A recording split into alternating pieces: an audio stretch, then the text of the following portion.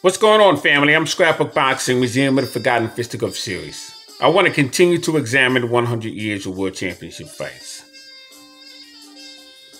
December 9th, 1955. Ray Robinson would regain his middleweight championship belt for the second time, so he would be a three-time middleweight champion when he knocks out Carl "BoBo" Olson. Carl "BoBo" Olson would become the middleweight champion in 1953 when he would defeat Randy Turpin in an elimination match. It's a tournament that Ray Robinson would create when he retired, 1952. And he would once again become middleweight champion of the world by knocking out Carl "BoBo" Olson. Remarkable. Let's take a look at that fight between Carl "BoBo" Olson and Sugar Ray Robinson.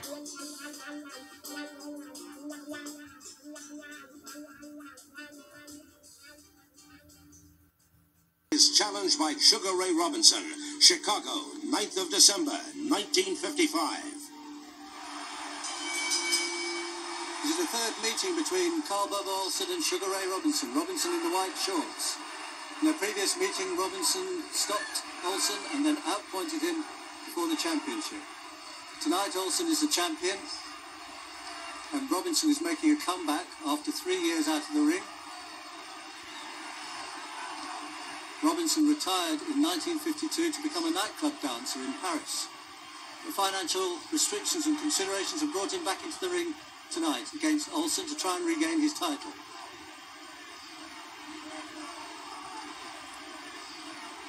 Robinson's now 35 years old, and despite beating Olson twice, Olson is the favourite to retain his title tonight.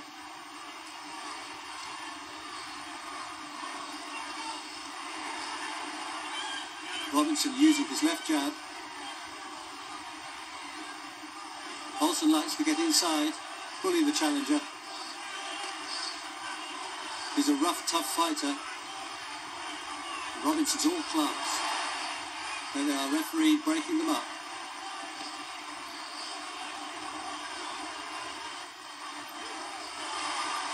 Robinson using a long right hand there. You can see his footwork is classy. He's a real dancing master in the ring. Olson can't hope to outbox Robinson.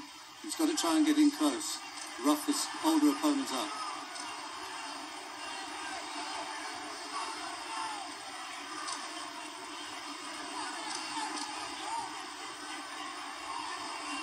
Robinson stopped Olson in 12 rounds in their first fight. The first man to beat Olson inside the distance. The second time they had a close 15-rounder for the title, which Robinson won on points.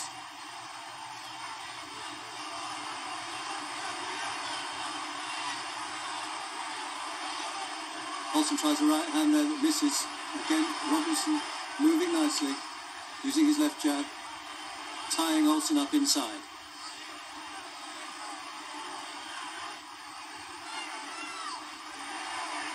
The referee's working quite hard to break them up in this first round. And there's the famous Robinson left hook. He catches Olson as he comes in.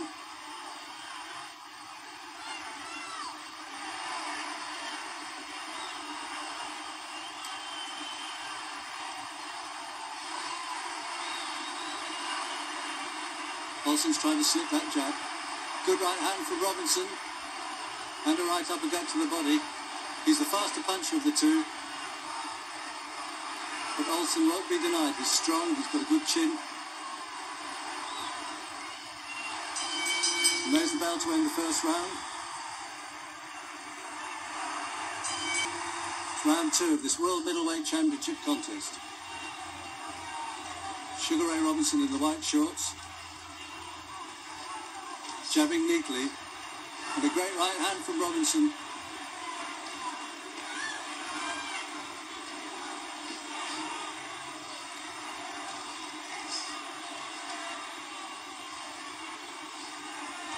Keeping Olson at bay with that jab.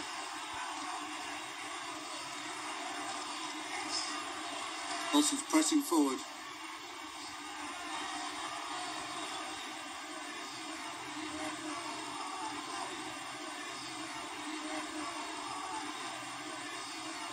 referee breaks them again.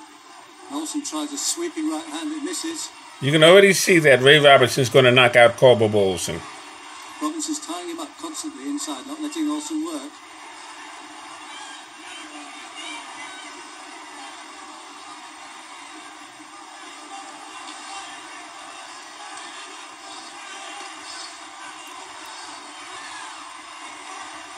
Olson constantly presses inside, but Robinson working with him.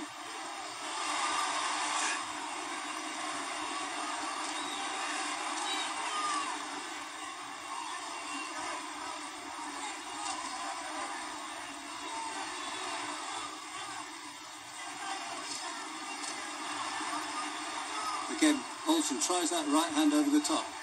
The reason why I say he's going to knock him out is because Olson falls for the feints. Very carefully tonight.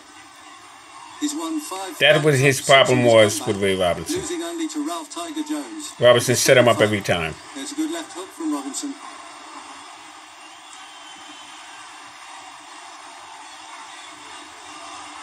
Olson's pressing forward again.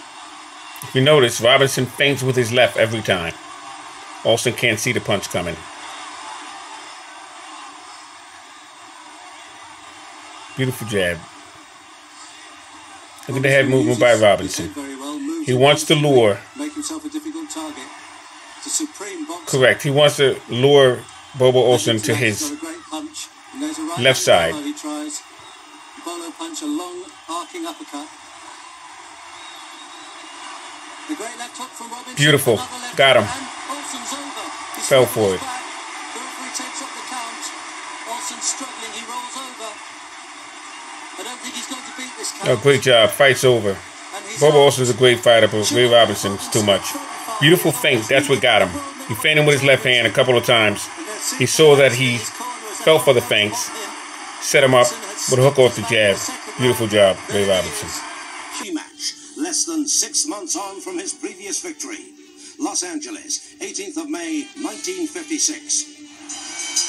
Now let's watch this fourth and final fight with Robinson and BoBo Olson. 6 months in between the third fight and this fourth fight here. Last time out, Robinson knocked Olson out in 2 rounds. This time, Olson promised. Beautiful. I see something that Robinson is doing right now.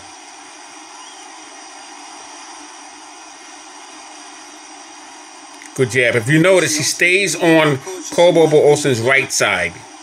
Completely on his right side. But he's holding back a little bit. Robinson, as usual, moving smoothly around the ring, using that left jab. Watch as he turns.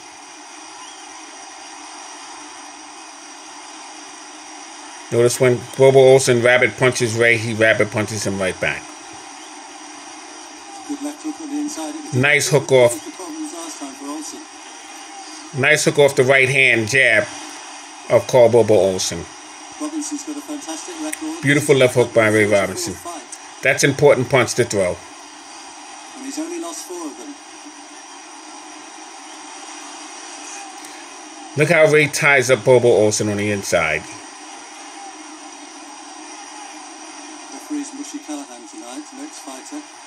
Breaks him up there. Look at the feints he's falling for. Look at the feints. Beautiful hook off the jab.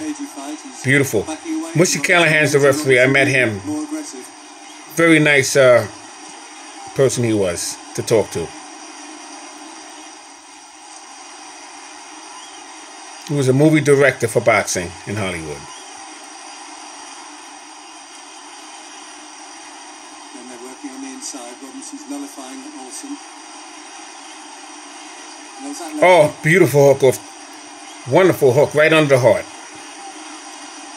by Ray Robinson. Oh my God, beautiful combinations. His right glove high, trying to protect himself from that punch.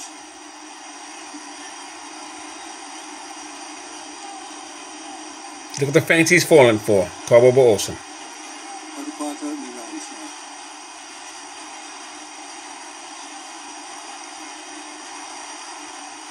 now. Now, what Robinson seems to be waiting for is Olson to lean to his right side. That's what Robinson's waiting for. Oh, beautiful. He's jabbing BoBo Olson to the left side of Olson's face. So Olson can lean over to the side of Ray Robinson's hook. And he's going to hook off the jab.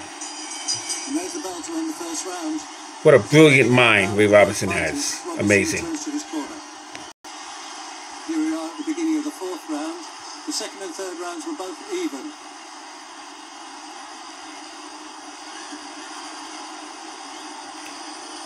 All the fighters from Ray Robinson forward had learned their craft from Robinson. You can see it. You can watch Ray Robinson and you can see a lot of these guys from Robinson's time on doing some things that he's doing. That's what they've been taught. They're probably not aware they learned that from their trainer through Robinson, but Ray Robinson, that's where they got a lot of that stuff from. It's a brilliant fighter. Robinson's body trying to wear the older man down. Olson's only 28, Robinson's over 35. What's this hook? Oh my God. My goodness. He fell for the hook again. So what Robinson does, he jabs to the left side of the opponent's face, in this case Olson. When he leans over to the left side of Robinson, watch what happens here. Beautiful hook. Oh my God. A monster of a fighter, Ray Robinson. Beautiful job. See, BoBo Olson was from Hawaii. He was a very, very good fighter. He just had problems with Ray Robinson. He really had problems with boxers. Here you have BoBo Olson, Ray Robinson, Stanley Ketchel, Harry Greb, and Mickey Walker. One of the collections of books that I have, the Veterans Boxing book. I have almost every one of those in my collection.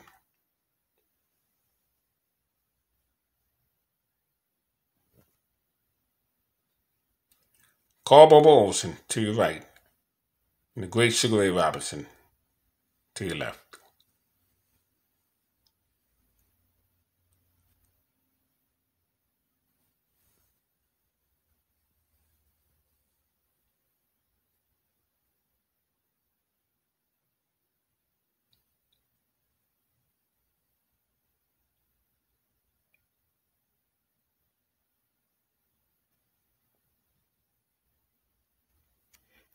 Robinson is once again middleweight champion of the world.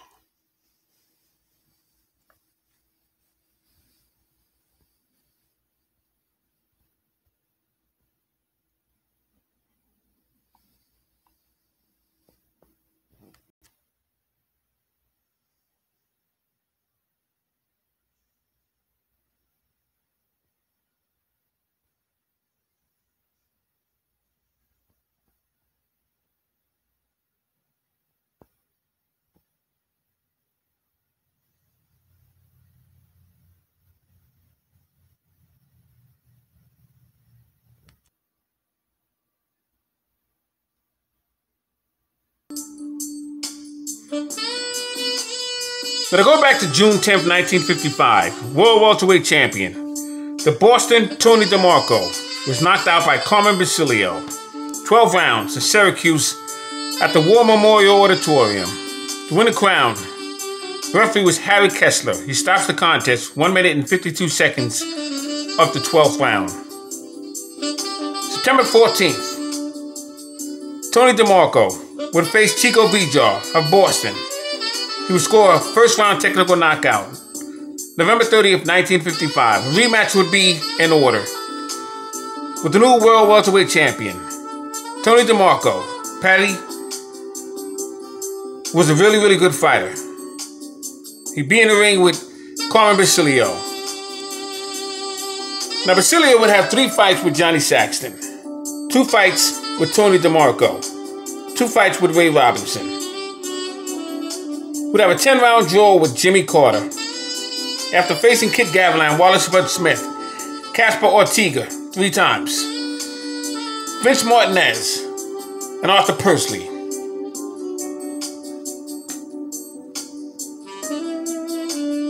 Tony Demarco would get one more shot at the crown when he would face Virgil Akins October 29th, 1957. Then again, January 21st, 1958.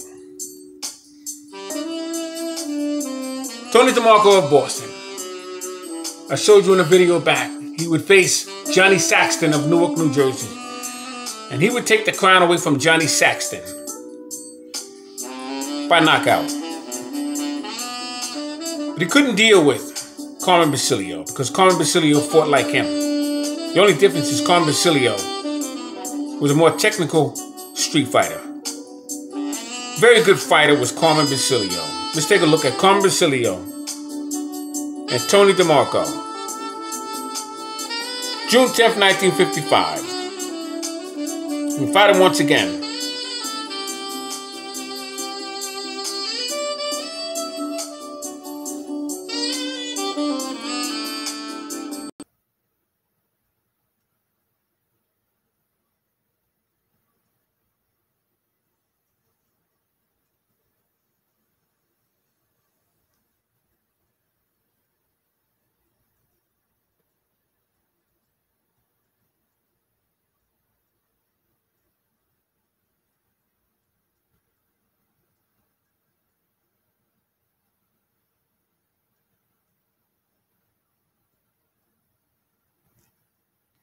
It was Carmen Basilio finally wearing down Demarco and registering a 12th round TKO that brought this return match into such an exciting state. And this Boston Garden is practically jammed with people who are here anticipating a return bout every bit as thrilling as the one they put on in Syracuse. So things are just about ready to go. So now let's switch you up into the center of the ring and to the ring announcer, Fred Russo.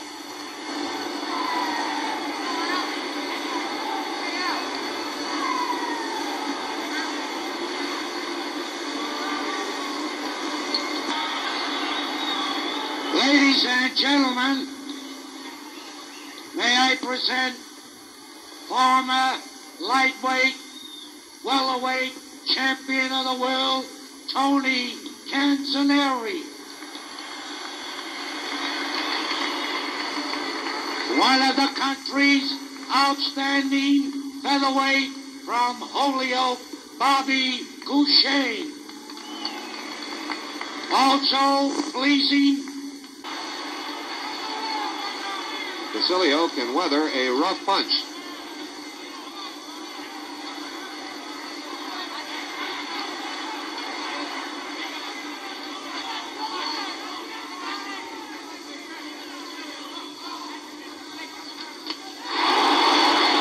Exchange of right hands. Both landed, both hurt.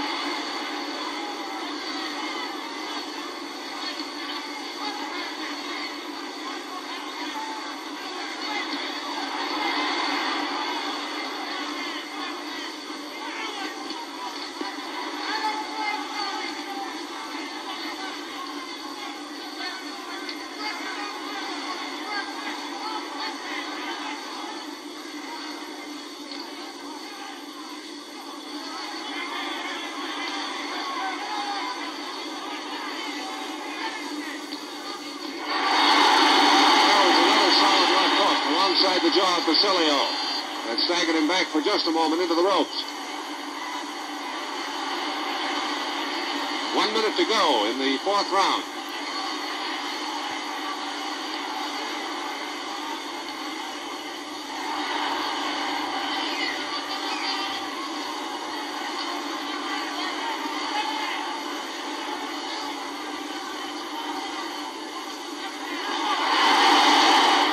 Walks into a right hand.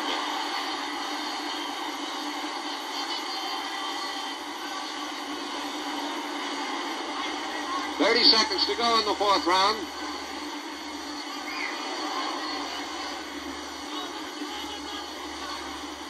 Now it looks like a slight cut has been opened over the right eye of Carmen Basilio. A very slight cut.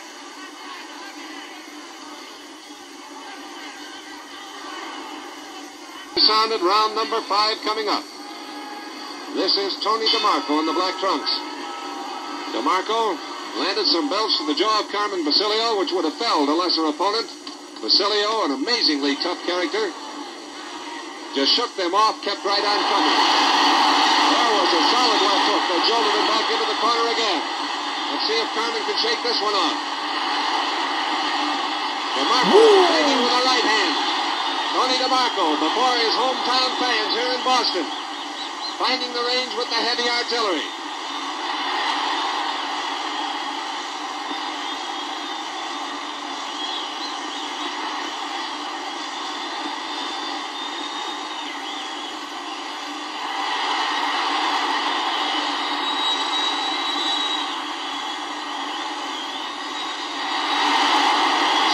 One right hand in there, takes a good left hook.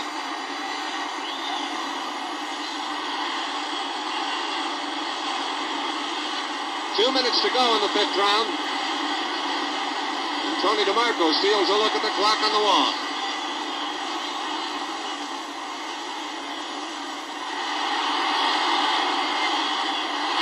Oh my God! The right hand by Demarco was taken by Basilio going away. The second right hand was much more solid.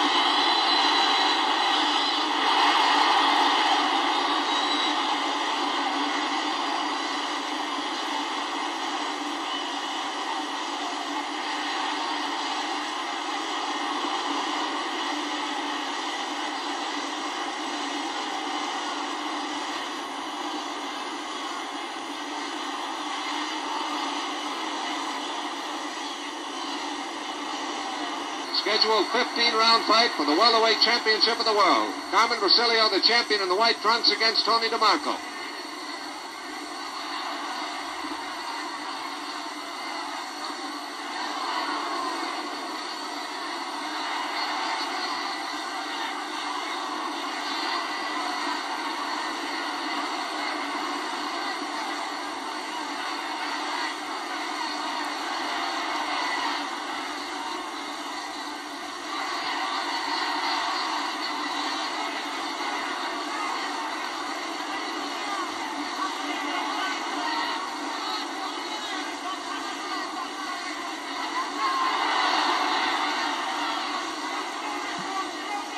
Seconds left in the 5th round.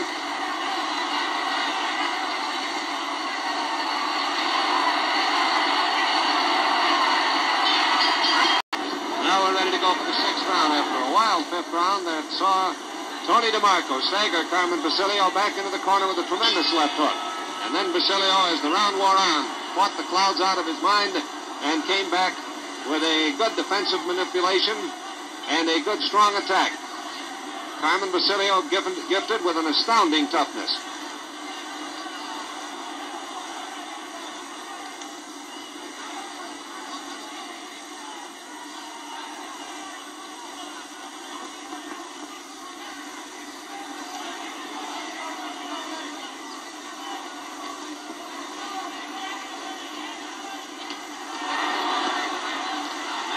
The left hook bangs into Carmen Basilio, and another one.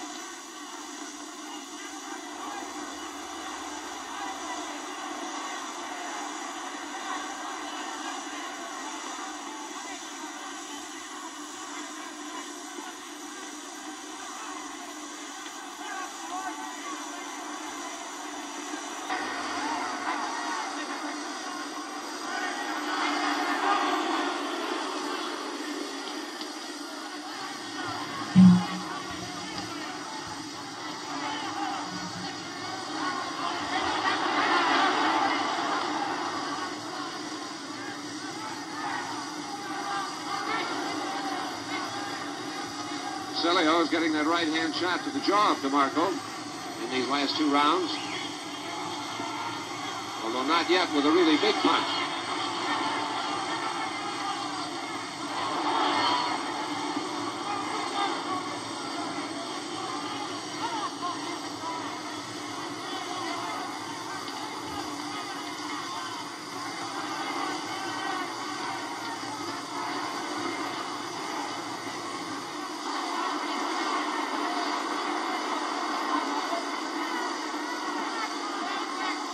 1 minute to go in the 11th round. Oh, good hook.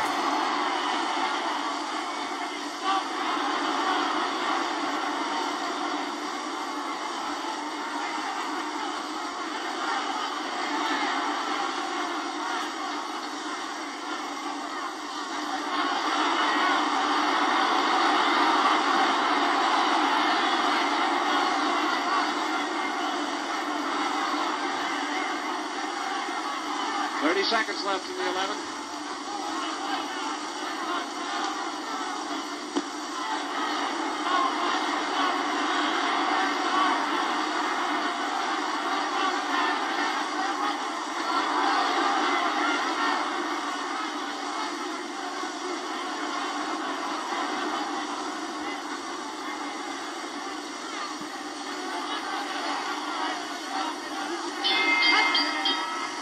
Buzzer sounds. Round number 12 is coming up. This round marked the end of the fight the last time they met last June, when Basilio won the title from Tony Demarco.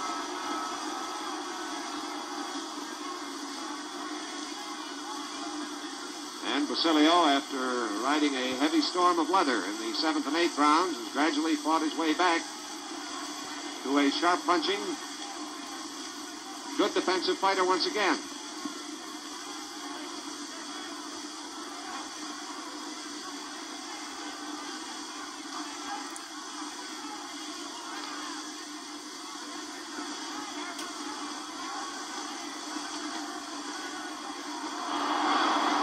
Demarco getting wild, and Carmen Basilio landing sharply.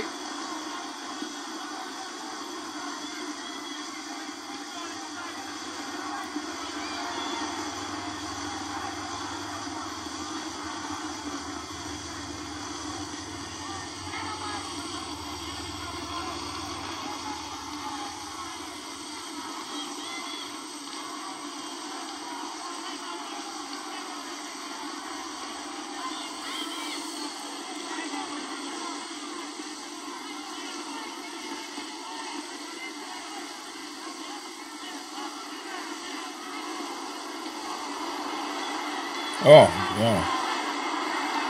Basilio's ready to go. Oh, I'm sorry. Demarco's ready to go. Tony Demarco. Oh, he's gone. Can't defend himself.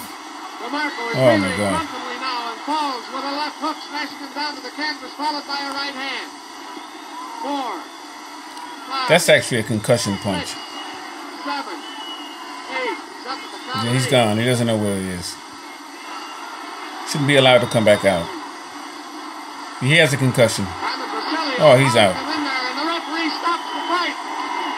This fight a duplicate of the one last June the 10th. That's amazing. 2-second difference Smashes Tony Demarco into a helpless condition. than the first fight To have the fight called to a halt in the 12th round on up in Syracuse. We'll have the official time in just a moment. Tony Demarco is still on the canvas in the center of the ring, unable to get up. He was absolutely helpless, was about to topple. Here's the ring position. It's Dr. Edward Hummel. Yeah, he's concussed. They help him back to the corner. And we'll have the announcement on the official time in just a moment or two. But Tony Demarco, after almost flooring Carmen Basilio in the 7th round, and seeing Carmen Basilio weather the biggest punches that Demarco could throw, then come back and score a 12th round TKO. Here's the time. Attention. Attention, please. The referee stops the bout. The time, 1 minute, 54 seconds of the 12th round. The winner and still welterweight champion of the world, Carmen Basilio. Carmen Basilio. What a fight that was. Carmen Basilio, something else. So he's a rising star. I'm Scrapbook Boxing, Museum of the Forgotten Fisticuffs series. All great fights and all great fighters will never be forgotten on my channel. Let's continue this 100 years of World Championship Fight Series. 1956, 1957. Thanks for hanging in there with me. Salute.